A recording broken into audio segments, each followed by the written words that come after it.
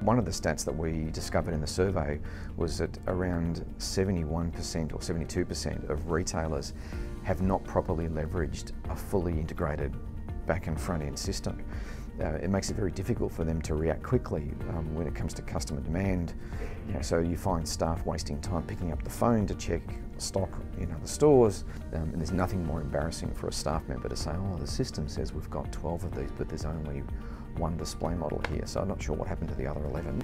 Instantly undermines confidence. So it's very important that systems are seamlessly integrated right from the customer experience, and even in the online sphere, integrated all the way back.